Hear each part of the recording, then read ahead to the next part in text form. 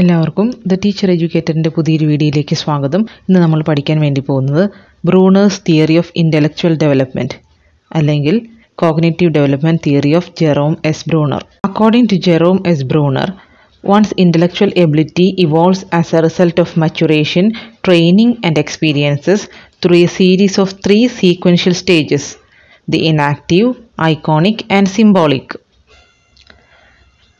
Jerome S ബ്രൂണറിൻ്റെ അഭിപ്രായത്തിൽ ഒരാളുടെ intellectual ability അഥവാ ബൗദ്ധിക വികാസം എങ്ങനെയൊക്കെയാണ് രൂപപ്പെടുന്നത്? അയാളുടെ മച്ചുറേഷൻ, അതായത് പക്വത വയ്ക്കുന്നതിലൂടെ, ട്രെയിനിങ്, അയാൾക്ക് കിട്ടുന്ന പരിശീലനം, ആൻഡ് എക്സ്പീരിയൻസസ്, അയാളുടെ ജീവിതാനുഭവങ്ങളിലൂടെയുമാണ്. ഇത് 3 സീക്വൻഷ്യൽ സ്റ്റേജസ് ആയിട്ടാണ് നടക്കുന്നത്. അതിൽ ഫസ്റ്റ് വൺ ആണ് ഇനാക്റ്റീവ് സ്റ്റേജ്, പ്രവർത്തന ഘട്ടം. അടുത്തത് ഐക്കോണിക് സ്റ്റേജ്, ബിംബന ഘട്ടം. മൂന്നാമത്തതാണ് സിംബോളിക് സ്റ്റേജ്, പ്രതിരൂപാത്മക ഘട്ടം. ഇനി ഇവ ഓരോന്നും നമുക്ക് വിശദമായിട്ട് നോക്കാം. First one inactive stage or പ്രവർത്തന ഘട്ടം. The stage is characterized by the child's representation of things and events in terms of appropriate motor responses and activities. Inactive stage അഥവാ പ്രവർത്തന ഘട്ടത്തിൽ എങ്ങനെയാണ് വൈജ്ഞാനിക അനുഭവങ്ങൾ കുട്ടി സ്വീകരിക്കുന്നതും പ്രകടിപ്പിക്കുന്നതും കായിക പ്രവർത്തികളിലൂടെയാണ്. At this stage, the child knows the world only through the medium of actions, not through words or images. ഈ പ്രായത്തിൽ കുട്ടിക്ക് എങ്ങനെയാണ് ലോകത്തെ പരിചയമുള്ളത്? അവൻ്റെ ആംഗ്യങ്ങളിലൂടെ മാത്രമാണ്, അല്ലാതെ വാക്കുകളിലൂടെയോ ഇമേജസ്, രൂപങ്ങളിലൂടെയോ ചിത്രങ്ങളിലൂടെയോ അല്ല. എങ്ങനെയാണ്? പ്രവർത്തനത്തിലൂടെ മാത്രമാണ്. അപ്പോൾ ശിശു കാര്യങ്ങൾ എങ്ങനെയാണ് അവതരിപ്പിക്കുന്നത്? പ്രവൃത്തിയിലൂടെ പഠിക്കുന്ന ഘട്ടത്തെയാണ് ഇനാക്റ്റീവ് സ്റ്റേജ് അഥവാ പ്രവർത്തന ഘട്ടം എന്ന് പറയുന്നത്. For example, the infant understands his environment by touching, biting and grasping. എങ്ങനെയാണ് കുട്ടി തൻ്റെ ചുറ്റുപാടുകൾ മനസ്സിലാക്കുന്നത്? അവൻ തൊട്ട് നോക്കിയും തലോടി നോക്കിയും കടിച്ചു നോക്കിയൊക്കെ അല്ലേ? അതിനാണ് ഇനാക്റ്റീവ് സ്റ്റേജ് അഥവാ പ്രവർത്തന ഘട്ടം എന്ന് ബ്രൂണർ പറഞ്ഞത്. അടുത്തതാണ് ഐക്കോണിക് സ്റ്റേജ് അഥവാ ബിംബന ഘട്ടം. This stage is characterized by the child's representation of things and events in terms of sensory images or mental pictures. That means representation through perceptual means.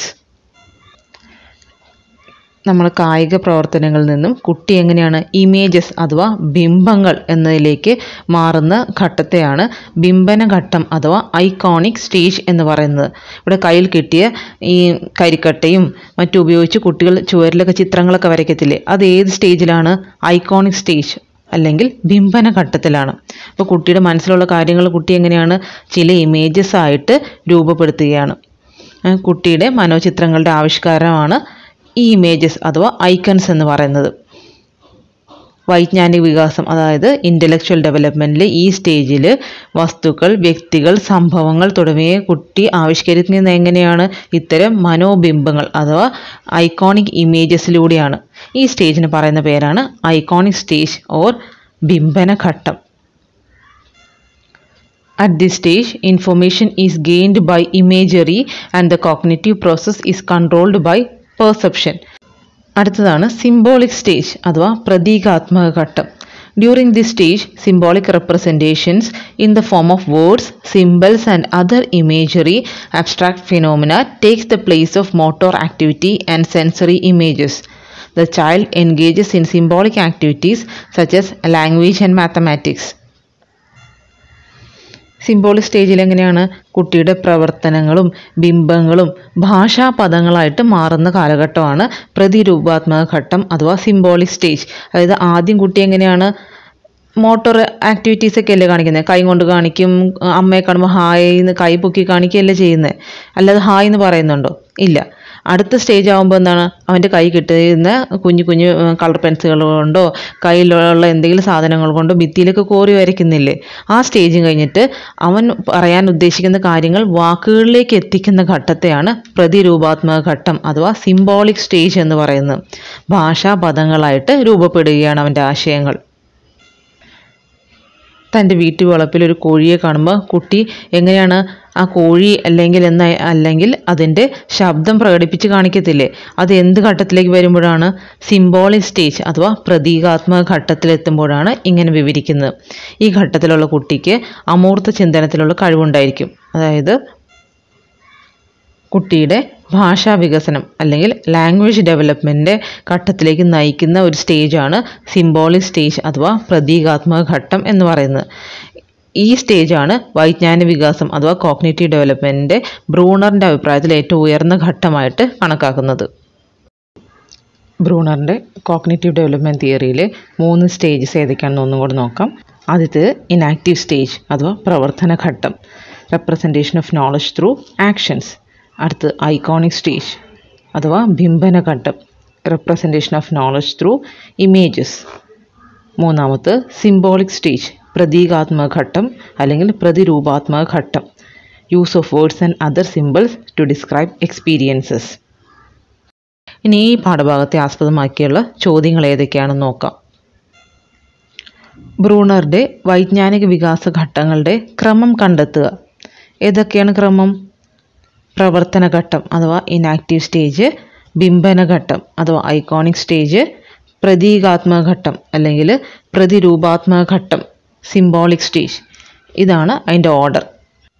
അടുത്ത question, പാഠ്യപദ്ധതി ചാക്രികാരോഹണ രീതിയിലാവണം എന്ന് നിർദ്ദേശിച്ച വിദ്യാഭ്യാസ മനഃശാസ്ത്രജ്ഞൻ ആര്? Answer Jerome S Bruner.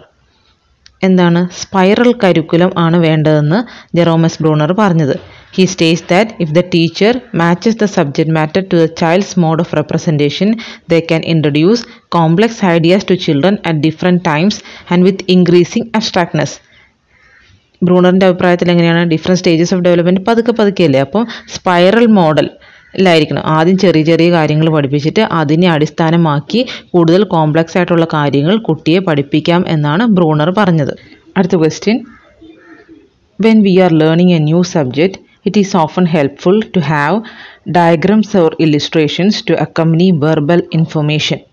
Which stage of cognitive development theory represent this statement? Answer iconic stage of Bruner's cognitive development theory. അടുത്ത question, who introduced the concept of iconic stage in cognitive development? വൈജ്ഞാനിക വികാസത്തിൽ ബിംബന ഘട്ടം ആവിഷ്കരിച്ചത് ആര്? Answer Jerome S Bruner. ബ്രൂണറിൻ്റെ cognitive development theory വളരെ നന്നായിട്ട് മനസ്സിലായെന്ന് വിചാരിക്കുന്നു. കൂടുതൽ വീഡിയോകൾക്കായിട്ട് ടീച്ചർ എഡ്യൂക്കേറ്റർ ചാനൽ സബ്സ്ക്രൈബ് ചെയ്യുകയും നോട്ടിഫിക്കേഷൻസിനായിട്ട് ബെല്ലൈക്കണിലെ ഓൾ ഓപ്ഷൻ പ്രസ് ചെയ്യുക. Thank you.